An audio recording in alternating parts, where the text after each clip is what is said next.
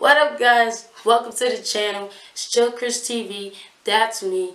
Make sure before we get started, I want you guys to like this video. I'm gonna give you 5 seconds, like that. DAB. I'm gonna give you 5 seconds to like this video. 5, 4, 3, 2, 1. Boom! Like the video. Make sure you subscribe to my channel if you're not. If you're new here, welcome. Hope you enjoyed the video, and let's get into it. It's Easter. Today is a very special day, and this is the first video I've actually dropped on the actual day, so I'm pretty hype. Easter is going down today, guys. So today's Easter, and we're gonna do an Easter taste test. But wait, where's the food? Video magic. But wait, ChillChrisTv, you forgot about Bunny Chris. Oh, you're right, guys. So throughout the video, we're gonna get a visit from Bunny Chris, and Bunny Chris is going to be telling us the story of Peter the Rabbit. So look forward to that. These are all the weird Easter flavored items that I could find. Not a huge selection, but I'm excited to do the taste test because these sound pretty weird. Let's show you what you got, what we got. First one is Peeps Delight, dipped in chocolate. Let me see if you guys see that. And after that, we got Peeps Fruit Punch. I'm excited about that because that looks like really weird. It might taste weird. Thirdly is a word. We got Peeps Oreo. That looks weird. Looks like it'll taste weird too. That's interesting. And lastly is a word. We have sour marshmallows from the dollar store. I found this in the Easter section. Yeah, I guess they couldn't really use the Peeps meme, so then we got here a dog, a little chick, green bunny, and a blue bunny. So that's what we got in this package from the dollar store. Shout out Laser Culture. Couple water here so I don't die. There's a lot of sugar to intake, and let's get it.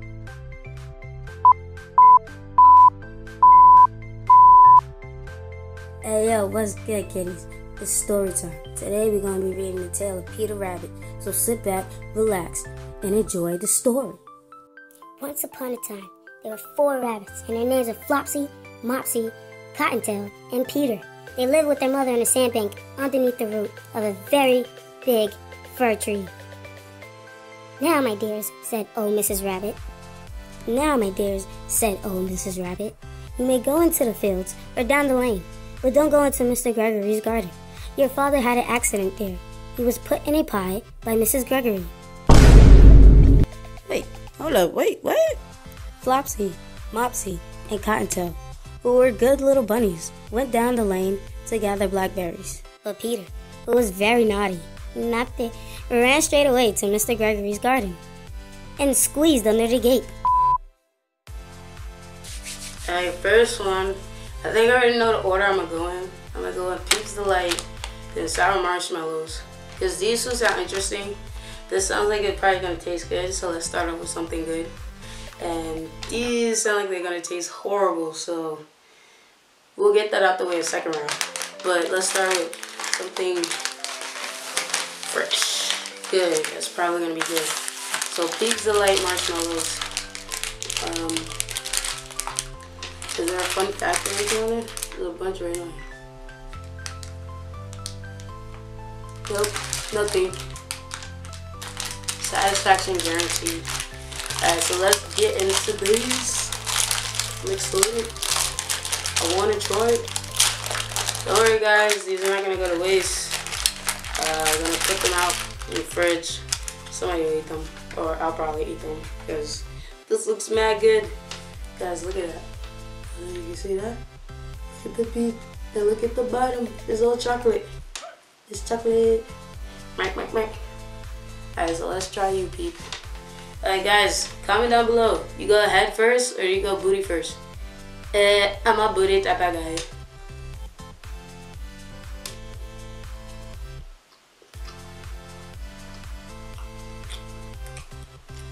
Yeah, pretty much what I thought it tasted like. Peep and chocolate. I mean, it's really not bad. lot of sugar though. Let's move on. That I would give, well, since we have mainly pizza, I'm gonna give that. I mean, the aftertaste is still lingering in my mouth, so that kind of affects the score right now. Tastes weird. I'm gonna give that a 2 peep out of 5. Didn't really like it. The aftertaste is not weird. It's like mainly chocolate, but then you still have like the marshmallow bits in your teeth. So yeah, shove that back in there. Somebody will eat that. Water to cleanse the palate.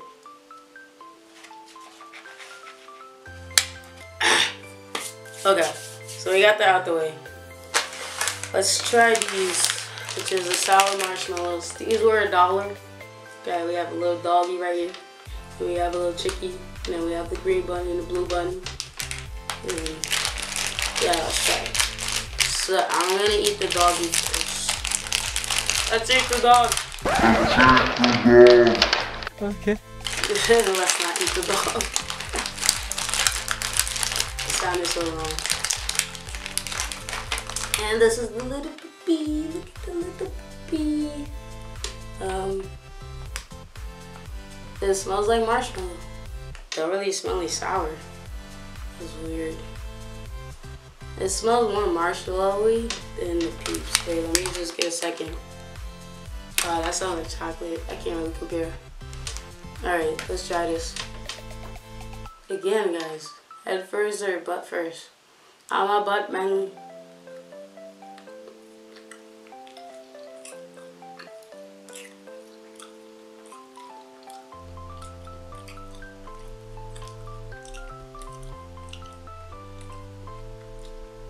There's nothing sour about it. I don't know why I thought that would be like, you know, interesting. It's just marshmallow. It's the same thing as a peep. There's nothing sour about it. Yeah, great. Now I have more marshmallow. Rating that on a 5. I mean, it's just a regular peeps. I say 3 peeps out of 5 peeps. That would go. I mean, it didn't have the offset of chocolate, so that's why I got higher rating. Alright, let's get it. Should we do the Oreo or the fruit punch? Well, I've had so many peeps that I think I'm gonna go Oreo. So let's try this Oreo peep.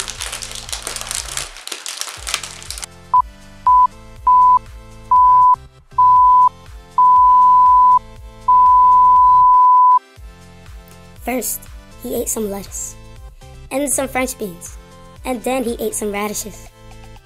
And then, feeling rather sick, he went to look for some parsley. But round the end of a cucumber frame, whom he met but Mr. McGregor. Mr. McGregor was on his hands and knees, planting out young cabbages, but he jumped up and ran after Peter, waving a rake and calling out, "Stop, thief!" Peter was mostly dreadfully frightened. He rushed over to the garden, for he had forgotten the way back to the gate. He lost one of his shoes among the cabbages and the other shoe among the potatoes. After losing them, he ran on 4 legs and went faster, so that I think he might have got away altogether if he had not unfortunately run into a gooseberry net and got caught by the large buttons on his jacket. It was a blue jacket with brass buttons, quite new. Peter gave himself up for loss and shed big tears, but his sobs were overheard by some friendly sparrows who flew to him in great excitement and implored him to exert himself. Mr. McGregor came up with a sieve, which he intended to pop upon the top of Peter, but Peter wriggled out just in time, leaving his jacket behind him. Oh, yo. That looks gross. Yo, it looks like Oreo, and then in the middle it looks like Play-Doh. Like, I don't know if you guys can see that so close, but look at it. It's like Oreo on top, bottom, and then the stuffing looks like, the filling looks like Play-Doh. Let me smell it. Smells like Oreo, but like extra sugar, which I guess this really is. The marshmallow peeps flavor cream, but it looks like Play-Doh. Looks like Play-Doh, right, guys? Yeah, I swear they got me eating Play-Doh. Oh, look at the cute outside. Look, this little bunny. Oh, that was Oreo. That was Oreo. And there's a little bunny on the other side. It's so cute. I'm gonna eat you now.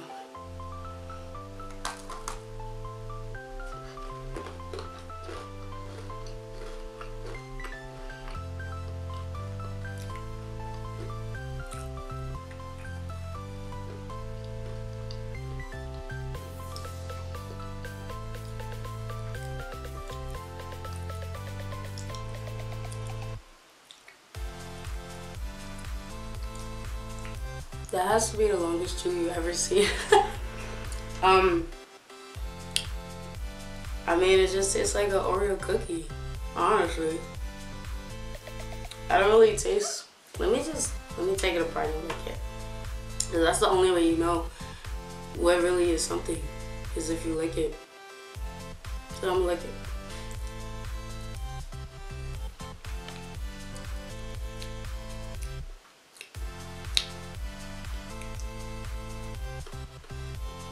Well, there's like some crunchy bits in it. It just, I mean, it tastes like frosting. Not exactly like frosting. It has a consistency. It has a consistency of the frosting or the filling. It has crunchy bits, which is weird. Like, what's the crunchy bit part? Is that supposed to be the peat flavor? Because it just tastes like regular filling. No, I'm gonna die.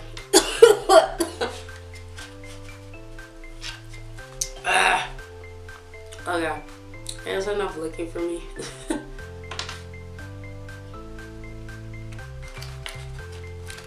Oh. It tastes like regular filling with crunchy bits. Alright, crunchy bits is like, maybe that's supposed to be like the marshmallow. Like, you know, it's thick marshmallow on the outside of Peeps. Maybe that's what it is.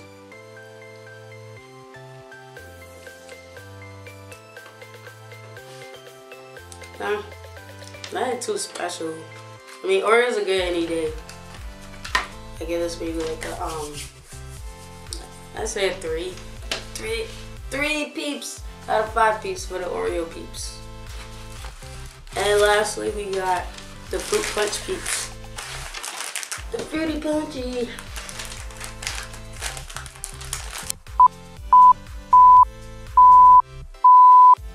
And rushed into the tool shed and jumped into a can. It would have been a beautiful thing to hide in if it had not had so much water in it.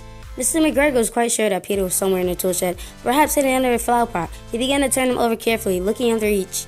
Presently, Peter sneezed, "Ka-chow!"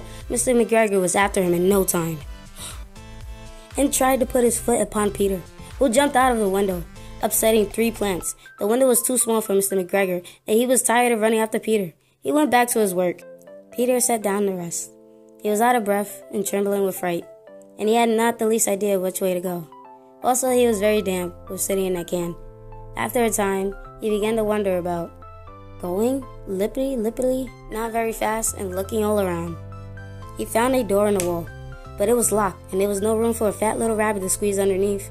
An old mouse who was running in and out over the stone doorstep, carrying peas and beans to her family in the woods. Peter asked her to wait at the gate, but she had such a large pea in her mouth that she couldn't answer. She only shook her head at him. Peter began to cry. Then, he tried to find his way straight across the garden, but he became more and more puzzled. Presently, he came to a pond where Mr. McGregor fills his water cans.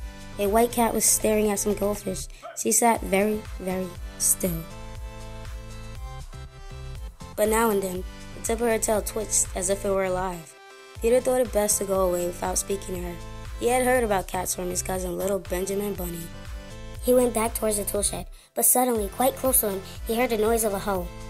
Peter scuttered underneath the bushes, but presently, as nothing happened, he came out and climbed upon the wheelbarrow and peeped over. The first thing he saw was Mr. McGregor hoeing onions. His back was turned towards Peter, and beyond him was the gate. Peter got down, very quietly off the wheelbarrow, started running as fast as he could along the straight walk behind some black currant bushes. Mr. McGregor caught sight of him at the corner, but Peter did not care. He slipped underneath the gate and was safe at last in the woods outside the garden. Mr. McGregor hung up the little jacket and the shoes for a scarecrow to frighten the blackbirds.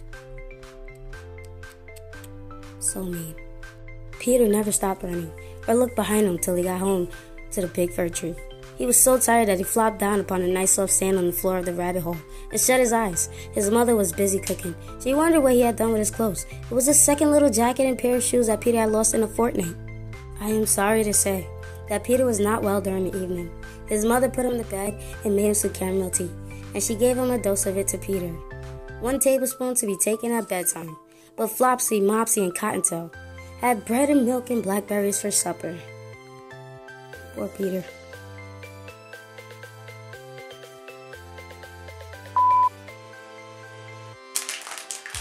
So let's get this baby open, and this will be the last place test for it. Wow, I completely, totally failed that opening. Have to stitch up. They gotta see the fruit punch peeps. Wait, first, hold on. Yo, no lie, that smells exactly like fruit punch. Like if you got some fruit punch, like tropical punch Kool-Aid, I don't think they got fruit punch. But if you got some Kool-Aid and you mix that together, you make it, that's exactly what it smells like, a powder. Oh man. This is gonna be great. Palate cleanser, because I got nothing but frosting and filling in my mouth. Pause. Alright, let's tail on the pot. Little red pee-pee, little red pee-pee. Fuck you. Again, guys, always start with the booty.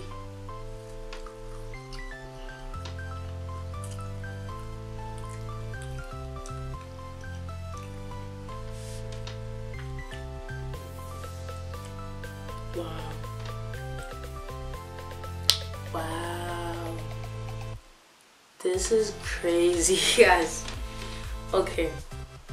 I take Kool-Aid powder, right? And then you make it a little marshmallowy. That's exactly what this tastes like. Like the dust on the outside tastes like Kool-Aid powder and just kind of dissolves in your mouth. Like in my mouth, right? Look at that, guys. This is crazy. It tastes like a fruit punch marshmallow. This OD. Like I'm even going in for another bite. Like I don't mind this.